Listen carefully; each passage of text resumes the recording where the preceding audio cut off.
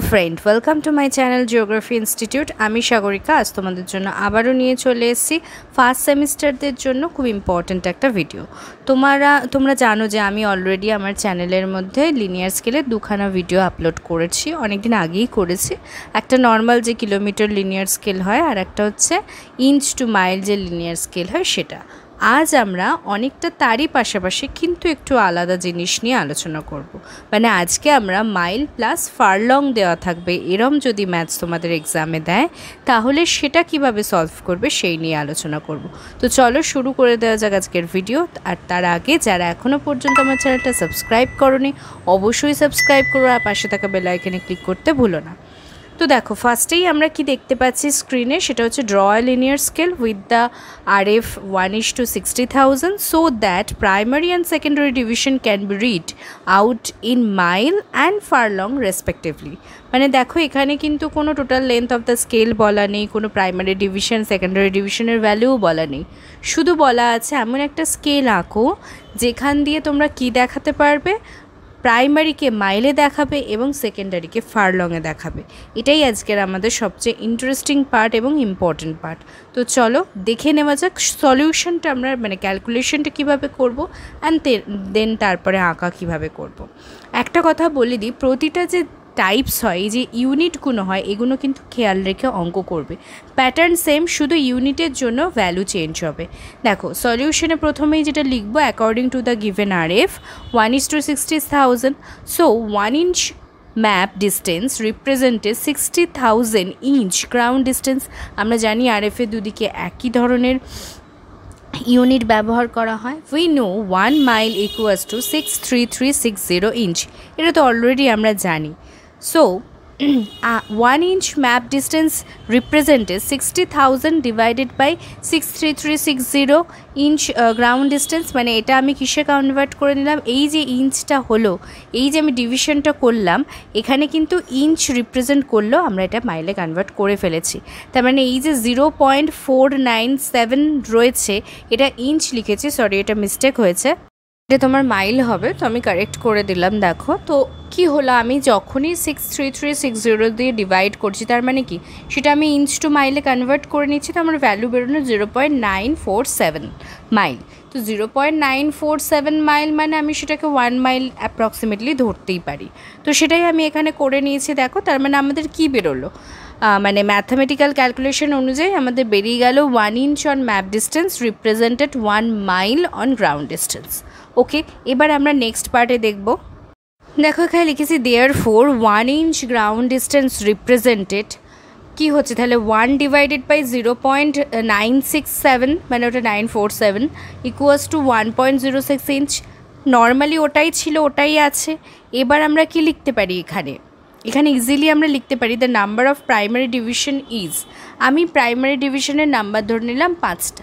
Okay, so 1.06 inch on map distance represented 1 mile on ground distance, এটা আমরা already বার করলাম, এই মাত্র বার করলাম।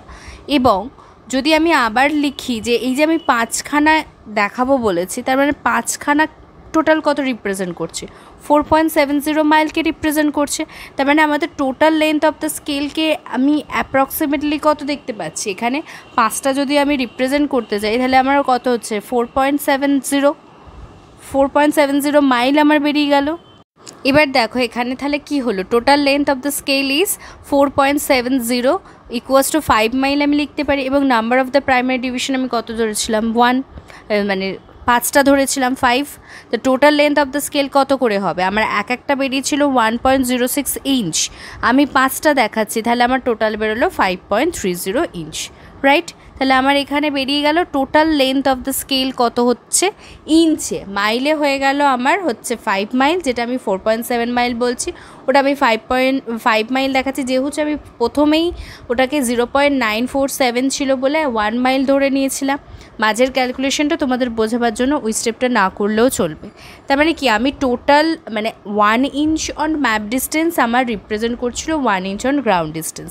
তাহলে আমি যদি 5টা প্রাইমারি ডিভিশন দেখাই আর আমি যদি 1 মাইল করে প্রাইমারি ডিভিশনের ভ্যালু দেখাই তাহলে কি হচ্ছে এক একটার ভ্যালু কত করে হচ্ছে 1 মাইল করে হচ্ছে, মানে কি 5 mile total length of the scale হচ্ছে, আর একটা আমার প্রাইমারি ডিভিশনের ভ্যালু কত করে বেরিয়েছে 1.06 ইঞ্চ করে। তাহলে 1.06 ইঞ্চ ইন্টু 5, 5টা যেহেতু আমি প্রাইমারি দেখাচ্ছি, একটা প্রাইমারি ইন্টু 5, তারপরে টোটাল হয়ে গেল 5.3 ইঞ্চ।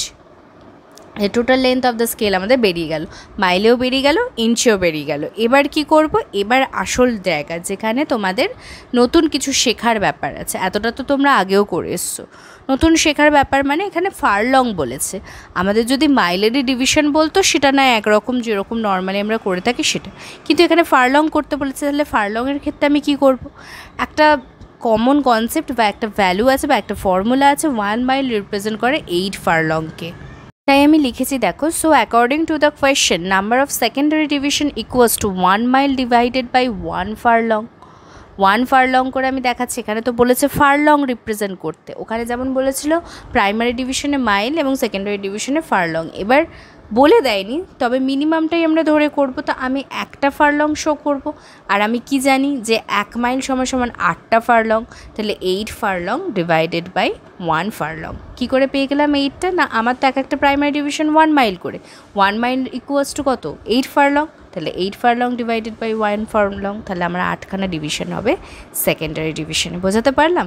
এই হচ্ছে ফারলংয়ের কনসেপ্ট। যদি শুধু ফারলং দিয়ে ম্যাথস দেয় সেক্ষেত্রে কিন্তু আবার ফর্মুলাটা আলাদা হয়ে যাবে, কিন্তু নর্মালি যদি এই রকম দেয় তাহলে কিন্তু আমরা এইভাবে ডিভিশনটা করে নিতে পারবো। এবার যেটা হচ্ছে, এবার হচ্ছে আঁকাটা একই প্রসেসে হবে, শুধু একটু তোমার লেখাগুলো অন্যরকম হতে চলেছে। দেখো ফার্স্টেই যেটা আমি করেছি, আমাদের total length of the scale কত বেরিয়েছিল 5.3 ইঞ্চ। দেখো এখানে আমি 5.3 ইঞ্চ দুটো পয়েন্ট নিয়ে নিয়েছি। এবার জাস্ট এই দুটো পয়েন্ট দেখো, সবসময় স্কেল আকার বা যে কোনো একটা সরলরেখা আঁকার একটা কমন নিয়ম হচ্ছে যে দুটো ভ্যালুর মধ্যে তুমি সরলরেখাটা আঁকতে চাইছো সেই দুটো পয়েন্ট আগে ফেলে নেওয়া, তাহলে তোমার আঁকাটা বা রেখাটা কোনো দিন ভুল হবে না। অনেক সময় কি হয় বলো তো, ফ্লোফুলি টানার সময় আমাদের হাতটা স্কিড করে বেরিয়ে যায়, অনেক সময় আমাদের পয়েন্ট ছেড়ে একটু হলেও 19-20 ডিফারেন্স হয়ে যায়। তার জায়গায় তুমি যদি আগে দুখানা পয়েন্ট ফেলে নাও তাহলে কখনোই সেই ভুলটা হবে না। তো সেটাই আমি এখানে করেছি, দুটো পয়েন্ট ফেলে নিয়েছি এবং তারপরে দুটোর মধ্যে জয়েন করে নিয়েছি। এবার দেখো জয়েন করার পর আমার একটা প্রাইমারি ডিভিশন কত করে বেরিয়েছিল 1.06, রাইট, 1.06, তার মানে 1.1 কিন্তু নয়, 06 মানে অনেকটাই কম। 1.09 হলে আমি 1.1 নিতে পারতাম, কিন্তু এখানে আমাকে 1.05 ভ্যালু দেখো স্কেলে দেওয়াই থাকে। দীপকের স্কেল যদি তোমাদের কাছে থেকে থাকে তাহলে সেখানে তুমি দেখতেই পাচ্ছ 1-এর পর মানে 1.01 যে ইঞ্চ তার মাঝে একখানা দাগ রয়েছে, এটা কাকে রিপ্রেজেন্ট করছে 1.05কে। তার মানে 6টা তার পাশেই হবে, জাস্ট চোখের আন্দাজে মোটামুটি একটু শিফট করে 1.5 মানে 1.05 থেকে একটু তোমার রাইট হ্যান্ড সাইডে শিফট করে আমি পয়েন্টটা ফেলেছি। এটা ফেলে নেওয়ার পর তোমাদের একটা কাজ আছে, যেহেতু মানটা স্কেলে এইভাবে আইডেন্টিফাই করা যাচ্ছে না, বা সব কটা তুমি যদি 1.1 হতো তাহলে পরেরটা 2.2, তারপরটা 3.3, এভাবে তোমরা ইজিলি স্কেলে বাই ফেলতে পারতে। কিন্তু যেহেতু এখানে মানটা একটু অড, তাই আমরা কি করব, এই ভ্যালুটাকে ডিভাইডারে অথবা কম্পাসে নিয়ে নেব। অনেক সময় এত বড় মান ডিভাইডারে নেওয়া যায় না, তো মানে স্প্রিং ডিভাইডারে নেওয়া যায় না, তো সেক্ষেত্রে আমরা কি করব, নর্মালি কম্পাসে এই মানটা তুলে নেব। তো দেখতে পাচ্ছ আমি কম্পাসে মানটা নিয়ে নিলাম। এবার এই কম্পাসে মান নেওয়ার পর বাকি যে কটা পয়েন্ট রয়েছে, দেখো আমাদের 5খানা প্রাইমারি ডিভিশন করতে বলছে, রাইট, তো একটা তো আমি অলরেডি করেই ফেলেছি, আর কটা পয়েন্ট ফেলার দরকার আমার 4টে। তার মধ্যে এন্ড পয়েন্টটা তো এন্ড পয়েন্টেই পড়বে, মানে সরলরেখার এন্ড পয়েন্টেই পড়বে। এইভাবে আমি আরও 4টে পয়েন্ট ফেলে নেবো। দেখো আমি 4খানা পয়েন্ট ফেলে নিয়েছি, মানে টোটাল আমার যে 5খানা ডিভিশন সেটা আমার করা হয়ে গেছে। এবার যেটা করতে হবে সেটা হচ্ছে, দেখো আমি তোমাদেরকে বারবার বলে থাকি যে লিনিয়ার স্কেল বলো বা ডায়াগোনাল স্কেল বলো, যেখানেই তোমাকে ওই সেট স্কোয়ার ইউজ করার একটা ব্যাপার চলে আসে, তো সবচেয়ে ভালো কি হয় বলো, তোমাদের কলেজ হলে এটা শেখাতো, ওপরে একটা 5 ইঞ্চের লাইন টেনে নাও 45 to 60 ডিগ্রি অ্যাঙ্গেলে, যেরকম আমি টেনেছি তোমরা দেখতেই পাচ্ছ, আর তারপরে ওর ওপরে তোমরা 1 ইঞ্চ করে পয়েন্ট ফেলে নাও, 5টা ডিভিশন ইজিলি হয়ে যাবে। এবার সেট স্কোয়ারের মাধ্যমে জয়েন করে নিচেরগুলো ইকুয়ালি ডিভিশন করো। হ্যাঁ, অবশ্যই এটা একদম পারফেক্ট নিয়ম, কিন্তু কি হয় বলো তো, এক্সাম হলে যখন অনেকগুলো স্টুডেন্ট মানে ধরো দুটো স্টুডেন্ট একটা বেঞ্চে বসে কাজ করে না, হাতের ধাক্কা এটা প্রবলেম হয়ে যায়। তো আমি ওই জন্য সবসময় নিচেরটা আগে ডিভিশন করা শেখাই, তারপরে ওপরের একটা সিমিলার পট নিয়ে নিচে যেটা নিয়েছো সেটাও নিতে পারো, অথবা ওর থেকে ছোট, বড় কোনো দিন নেবে না, ওর থেকে ছোট মানে যেমন ধরো আমার 5.3 বেরিয়েছিল, আমি সেটা 5.5 নেব, বা আমি সেটা 5 নিই, টোটাল 5 ইঞ্চ, তাহলে আমি 1 ইঞ্চ করে ইজিলি পয়েন্ট ফেলতে পারবো। অ্যান্ড দেন স্কেলের মাধ্যমে জয়েন করে নিয়েছি, দেখতেই পাচ্ছ তোমরা এখানে। আমি ইজি প্রসেসটা তোমাদের শেখাবার চেষ্টা করি, এটা কিন্তু ভুল প্রসেস নয়। এবার সেকেন্ডারি ডিভিশনে চলে যাব। সেকেন্ডারি ডিভিশনে আমাদের কী বেরিয়েছিল মনে আছে? আমাদের বেরিয়েছিল হচ্ছে ফারলং, 8খানা পয়েন্ট আমাকে দেখাতে হবে। আর আমি বারবার বলে থাকি সেকেন্ডারি ডিভিশনের ক্ষেত্রে কোনো নির্দিষ্ট মান হয় না, কারণ আমরা যখন দুটো সাইডকে জয়েন করব, মাঝের লাইন যেটাকে আমি ডিভাইড করতে চাইছি সেটা ইজিলি ডিভাইড হয়ে যাবে। তো আমি ওই জন্য 0.8 ইঞ্চ নিয়ে নিয়েছি, মানে 0.1 ইঞ্চ করে 8টা পয়েন্ট নিয়েছি, দেখতে পাচ্ছ তোমরা এখানে স্ক্রিনে অবশ্যই। তো এই 8টা পয়েন্ট এদিকে নিয়ে নিয়েছি, মানে ফার্স্ট পয়েন্ট থেকে, আবার সেমভাবে সেকেন্ড পয়েন্ট থেকেও আমি নিচের দিকে নিয়ে নেবো। এটা ওপর দিকে ভার্টিক্যালি তুলেছি, ওটা নিচের দিকে ভার্টিক্যালি নামবে। দেখো নিচের দিকটা আমি করে ফেলেছি। এইভাবে দুদিকে একই মান, এটা মাথায় রাখবে, যেটা তুমি সামনে নিচ্ছ সেকেন্ডারি ডিভিশনের ক্ষেত্রে, সেটাই তুমি পেছনেও সেকেন্ডারি ডিভিশনের জন্য একই ভ্যালু নেবে। এবার নেওয়া হয়ে গেল, এবার জয়েন করব। এবার দেখো আমি প্রতিটা মানে ফার্স্ট পয়েন্টের সাথে ফার্স্ট পয়েন্ট, সেকেন্ড পয়েন্টের সাথে সেকেন্ড পয়েন্ট, এইভাবে প্রতিটা পয়েন্ট আমি আগে জয়েন করে নিলাম। দেখতে পাচ্ছ সেকেন্ডারি ডিভিশনও আমার কিন্তু কমপ্লিট। এবার যেটা করতে হয় লিনিয়ার স্কেলের সবচেয়ে গুরুত্বপূর্ণ অংশ, সেটা হচ্ছে নিচে দুখানা লাইন আঁকতে হয়, যেটা আমরা কালার করে থাকি, তাই না? ওটাই তো মেন লিনিয়ার স্কেলকে রিপ্রেজেন্ট করে।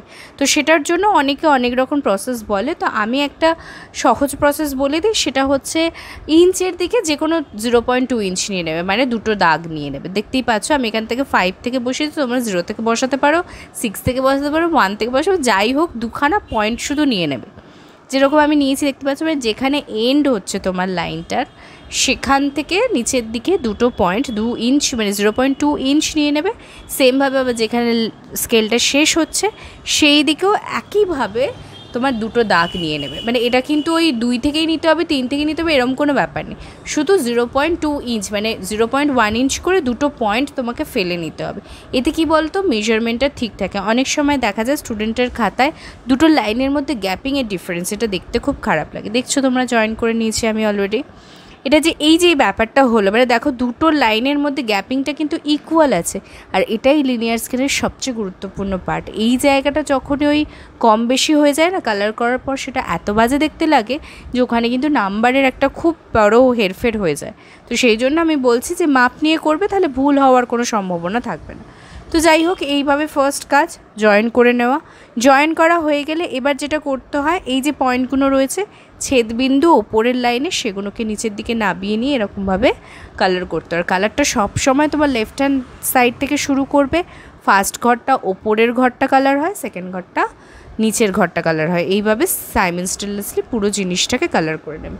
আর একটা জিনিস বলি, তোমরা তো 0.5 পেন্সিলে আঁকো, তো 0.5 পেন্সিলে পুরো আঁকাটাই করবে, কিন্তু যখন এই ভরাটের কাজটা করবে বা কালারের কাজটা করবে, তখন কিন্তু চেষ্টা করবে উডেন পেন্সিল ইউজ করতে, কারণ এটা কভার করতে কিন্তু ওই 0.5 পেন্সিলের শীষ 10 বার ভেঙে যাবে, আর কালার ভালো প্রমিনেন্ট হবে না। এই কালারটা প্রমিনেন্ট হওয়া কিন্তু খুব গরম, তা বলে 8B বা 12B নিয়ে যাওয়ার কোনো দরকার নেই, বা কোনো আর্টিস্টিক পেন্সিলও ইউজ করার দরকার নেই। নর্মাল যে আমাদের ডোমসে হোক, অপসরা হোক, যে কোনো ধরনের যে নর্মাল পেন্সিল কালার হয় সেগুলো ইউজ করো। পেন্সিল কালার মানে পেন্সিল হয়, নর্মাল উডেন পেন্সিল, কোনো কালার নয়, সেটা ইউজ করো, তাহলেই হবে। এবার দেখো আমরা প্রাইমারি ডিভিশনের ভ্যালুগুলো লিখে ফেলেছি। আমরা জানি ওখানে সবসময় 0 হয়, সেকেন্ডারি প্রাইমারি যেখানে জয়নিং পয়েন্ট। আর আমাদের এক একটা প্রাইমারি ডিভিশন কত করেছিল, 1 মাইল করে। তো 1 2 3 4 করে আমি 4টে মাইল এদিকে দেখিয়ে দিলাম। এবার যেটা দেখাবো সেটা সেকেন্ডারি পার্টটা দেখাবো। দেখো সেকেন্ডারি পার্টের ক্ষেত্রে আমার এক একটা ফারলং করেছিল 1 2 3 4 5 6 7 8, 8টা ফারলং হওয়ার কথা 1 মাইলে। দেখো আমার 8টা ফারলং পরিষ্কার বোঝা যাচ্ছে। আর যেহেতু মানে খুব কনজেস্টেড জায়গাটা, তাই আমি একটা ছোট একটা বড় করে দিয়েছি। তোমরা চাইলে দুটোর গ্যাপিংয়েও পয়েন্ট ফেলতে পারো, ডাজেন্ট ম্যাটার, কারণ এখানে অতিরিক্ত ঘেঁষাঘেঁষি হয়ে গেলে ফিগারগুলো অনেক সময় বোঝা যায় না। তো এইভাবে লিখে দিয়েছি আমি, দেখতেই পাচ্ছ। আমাদের শেষ কাজ কি না, নিচে অবশ্যই আমাকে সেকেন্ডারি ডিভিশন প্রাইমারি ডিভিশনের সেকশন দুটো দেখিয়ে দিতে হবে, তার পাশাপাশি টোটাল লেন্থ অফ দ্য স্কেলও লিখে দিতে হবে। দেখো আমি তীরচিহ্ন দিয়ে মাঝে লিখে দিয়েছি 5.30 ইঞ্চ পুরো স্কেলটার আমার দৈর্ঘ্য, এবং আরএফ তো অবশ্যই লিখতে হবে, নাহলে একটা বড় সড়ো নাম্বার কেটে নেবে তোমাদের, মানে মিনিমাম ধরো 1 মার্কস তো কাটবেই। তো আরএফও লিখে দিয়েছি এবং অবশ্যই একটা হেডিং করে দিয়েছি লিনিয়ার স্কেল।